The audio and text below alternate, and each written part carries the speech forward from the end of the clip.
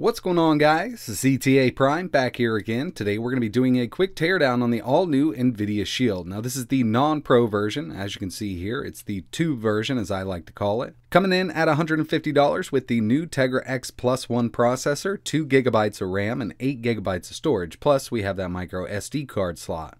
I have posted a couple videos on this variant, and I will leave links in the description if you're interested in checking out the performance. Overall, it's actually a really nice little Android TV. Unfortunately, Nvidia decided to install the 32-bit version of Android on here, so 64-bit apps like Dolphin will not install, so we weren't ever able to test those. But lower-end emulation like Dreamcast and PSP work great on here. We also have awesome 1080p and 4K video playback, be it streaming or from native storage. As you can see, this is an ultra-compact design. After all, it is in a toilet paper roll, so they really had to slim it down to make it fit.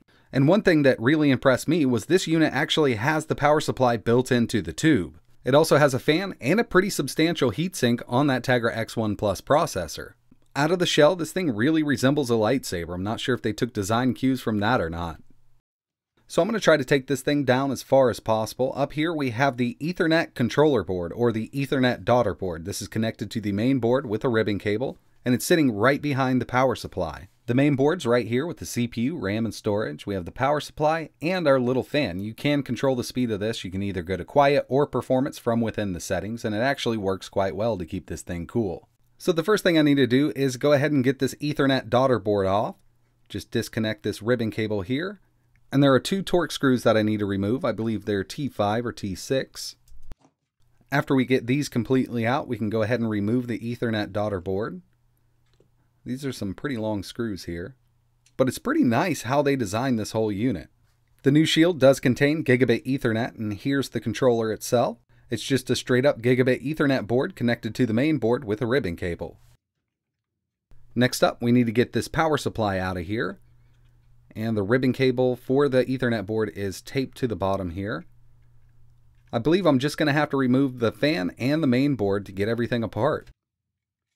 There's 4 T5 screws holding the main board down to this skeleton. And after we get those out, I believe we can shimmy this whole unit out. Yeah, the rest of everything is pretty much just clipped into this skeleton here, so you'll have to give it a little bit of a pry. I don't want to break anything. I would like to be able to put this thing back together and have it working, which I'm pretty sure we'll be able to do. So the outer skeleton is now off. It's just a matter of disconnecting this ribbon cable and the power from the power supply to the main board. And it looks like everything else uses plug connectors instead of ribbon cables, minus the Ethernet adapter. Pull that ribbon out.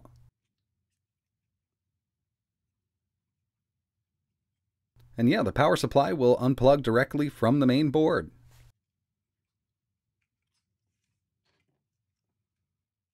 So this is actually made by Light-On. As you can see here, we have our 2 plugs to go to 110 volt from the wall, and then it converts the AC energy into DC, which is 5 volts at 2.4 amps.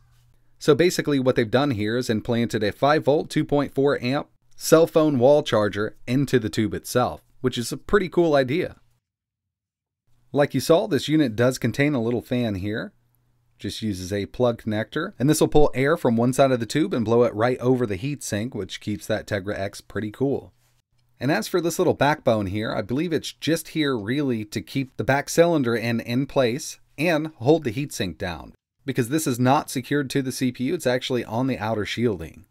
And I've run a lot of tests on this little device. I haven't had any heat issues whatsoever with this Tegra X1 Plus processor in the new Nvidia Shield. The main board is super compact. We just have our 1 HDMI output and a micro SD card slot on the bottom here. I would personally love to see somebody do a 3D printed case with this, or even turn it into a TV dongle. Now it's time to remove the shielding on the main board itself. On one side it looks like the shielding is actually soldered on, so I'm not even going to worry about that side. We're going to go to the top side, which contains the CPU, and you should be able to pry the shield off the main board. If you take your time, you shouldn't damage it at all, and you'll be able to put it back together. After a little time, I was able to get the shielding off. Underneath here we have our Heatsink Paste. I'll be changing this out later on when I reassemble the unit, but I wanted to get it clean and show you here. We have the RAM chip, the 8 gigs of internal storage, and the new Tegra X1 Plus CPU. At the very top, there's also the Wi-Fi chip. So in the end, they did an amazing job putting this little tube together, but I would love to see somebody come up with a different case where we could disassemble this tube and place it somewhere else. One of the main reasons I like the way Nvidia set this up is the replaceable part. So if your power supply goes out, your fan or your Ethernet chip, you can always replace it fairly easily, as long as you can find those replacement parts. So that's pretty much it for this video, guys. I really appreciate you watching. I had a few people ask me to do a teardown, so I figured I'd go ahead and make a quick video. Overall, it's easy to disassemble, easy to reassemble, and there are replaceable parts in here. If you have any ideas for creating a different case for this thing, just let me know in the comments below. If you're interested in checking out some benchmarks and some emulation performance on the new Nvidia Shield, I'll leave links in the description. But like always, thanks for watching.